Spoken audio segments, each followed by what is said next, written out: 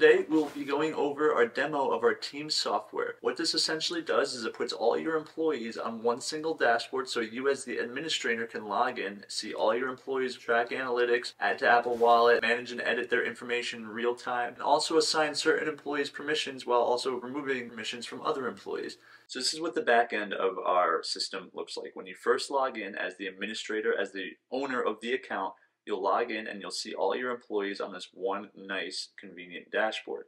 As we scroll down here, we call this the profile snapshot, where you can see basic information about the employee, like Jennifer works in customer service, Ricardo works in talent acquisition, Johnny Smith is a sales executive, they work for TapTag, we see their email addresses and a couple of brief information about their profile. If we were to click on Johnny Smith's name, for example, we would view his profile live. And this is what his profile essentially looks like. These are built for mobile because you'll be using your NFC tap cards and tap products to tap onto a smartphone, so we obviously want to make sure this works and looks the nicest on mobile. As we scroll down, we get to see Johnny's profile. Part of the Teams plan is you get some button animations where you can make some things wiggle to really draw attention to this specific button. As we scroll down, you can embed video on the profile, and these are embedded right in the profile itself, so they play directly from the profile without having to exit it at all. If the user wanted to download their contact, you could download contact here. All these buttons are clickable, so we could click to email, click these to go to the Instagram, for example. So if we click that, it goes to Instagram. All of these buttons are completely editable and customizable for where they direct to, and you could add as many buttons as you'd like. You could also add simple text, you could add social icons, the address, you have a QR code right here, along with a couple other cool things that come on the Teams platform.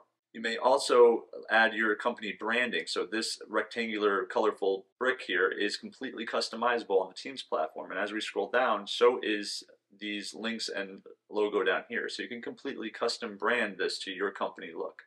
So as we know, if we click Johnny's name, it views his profile. If we click his profile code as well, it will also view the profile. And we could also click the convenient copy button right here if we wanted to text it out to somebody, email it to somebody, or maybe even put it in Johnny's email signature. We could just share his profile code very quickly and very easily. If we wanted to edit Johnny's profile, we go into the Edit Profile tab right here. It takes us to our advanced editor. From here, you are able to change Johnny's picture. You can scroll down, and this is what his profile looks like from the back end. These are all the buttons you saw previously. And if you wanted to drag this blue area, you can pull these buttons to wherever you want. If you click on the middle of the button, you could change the name of the button, and you could also change where it directs to. In addition to the button color, you can make it a half width or full width button. And like I showed you before, you can also add button animations and change the text color as well. So real quick, we're just going to scroll down and add a new item here. To do that, you click the Add Widget button at the bottom. Doing so brings up a couple different options, like you could add generic text to your profile, a phone number, email, website link, and a bit of video. For now, we'll just add some generic text. So we're going to click this. We're going to say, welcome to my profile. We can change the text color to anything we want, but black will be okay. The font size, we'll just keep it medium for now. And we hit save, and you can see this shows up as a new area down here. Then we could just simply drag this into position. Say we want to bring it towards the top. And we'll leave it right there. So that way when people see this profile, they see this first and foremost. And we could, like I said, drag buttons to wherever we want to. We could delete the button, completely edit Johnny's page. We could also edit the background colors of the page. We could change the cover photo, which is this block here. If we back up to go back to the dashboard here, there's a couple other cool things over here I want to explain. You can download the QR code right here, and this is great because you can now print out your QR code to put it on copy paper. If you're going to a convention real quick, you could order paper business cards from Vistaprint and put our QR codes on it. That way people can easily download and share information with each other, even with the handout cards. I'm going to skip ahead a little bit because I want to show you that every time somebody scans Johnny's profile or scans his QR code or clicks on his profile and his email signature, it does count as a page view analytic. So you can see that Johnny has just one view today, one this week, but 47 views this month and 1,300 views this year so far. This is a great management tool to see who's using their card, maybe see if employees have lost their card, to see if they're really going hard on their networking skills. Another great feature that we offer in addition to these analytics is Google Analytics integration. So these are just basic page view analytics that integrate directly with TapTag. However, you can put your Google tag right into our platform and track these on a whole different level using all of the advanced reporting of Google Analytics. So you could track page time, average view duration, bounce rate, what buttons people are clicking, how many actual views are being viewed right now in real time, how many clicks, how many unique visitors, the mobile browser to a dashboard browser, and so on. You can track everything by implementing your Google Analytics tag into our system. But like I said, by default, we just include the basic analytics on each individual profile for just quick viewing. So I want to go over profile mode. There's a couple of different cool options that you can do when somebody clicks on your profile, taps your card, or views your link. So if we click profile mode, the first option is to automatically download your contact V card into their smartphone. So assuming they're viewing you on a smartphone, a micro landing page is going to load in the background, and in the foreground, after about 1 second of loading, it's going to load the actually filled out contact card within their phone, and all they have to do to save you is just hit create new contact. So it's as easy as tapping the card. Both of these will pop up, and then they just hit create new contact, and all of your information, your emails, websites, phone numbers, picture, everything saved directly into their phone on both Apple and Android. The next cool option for the Teams package is a lead capture form. And what this is every time Johnny Smith's profile is viewed, a little contact form is going to pop up. And this is a great way to capture leads of people you maybe see at a convention or out in the wild. What it does essentially, and I'll show you this live, we're going to come back to this.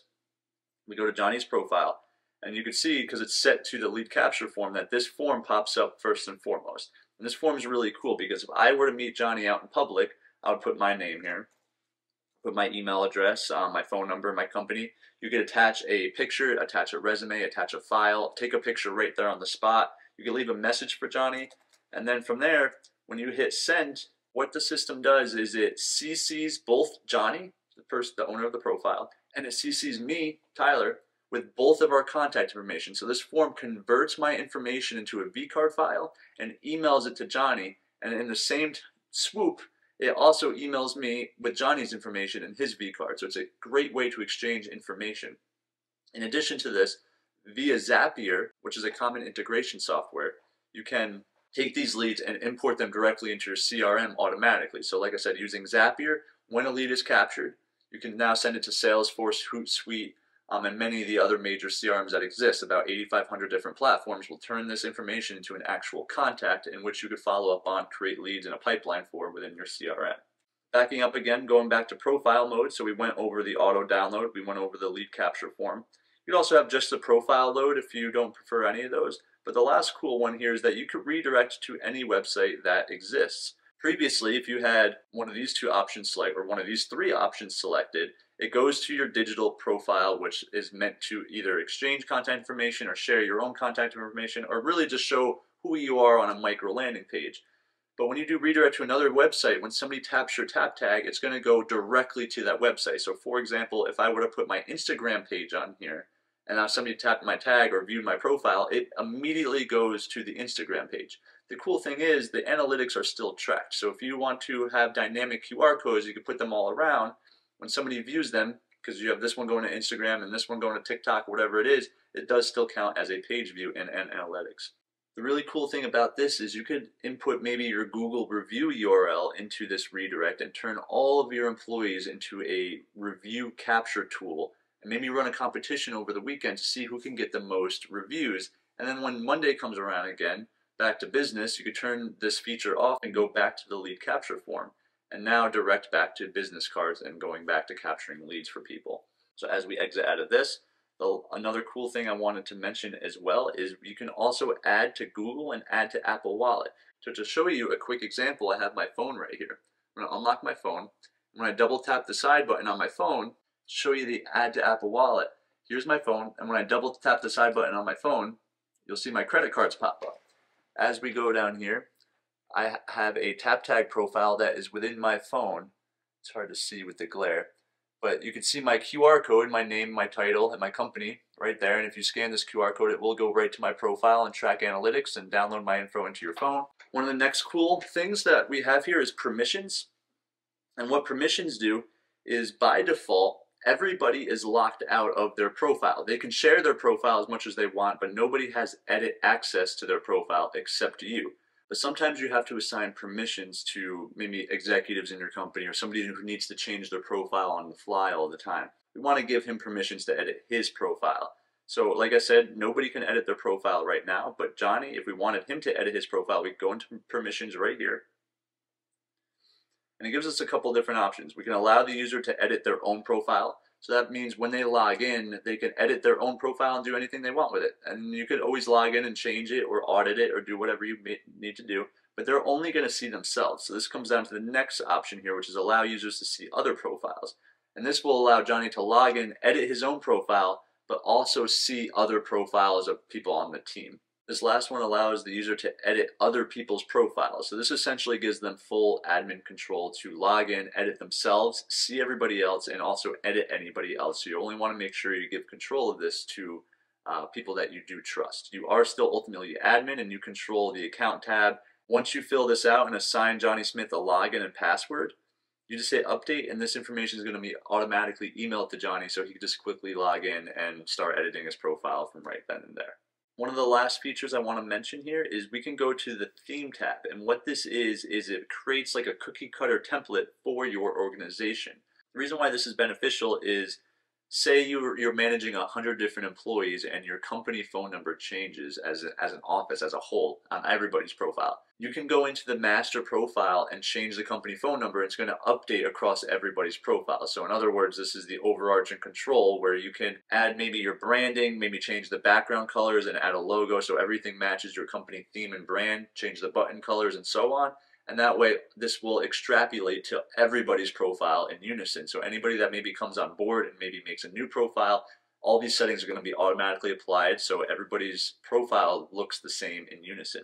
There is just a couple more little features that I'm just going to fire through real quick. You can quickly reorder product for this profile. So say Susan loses her card.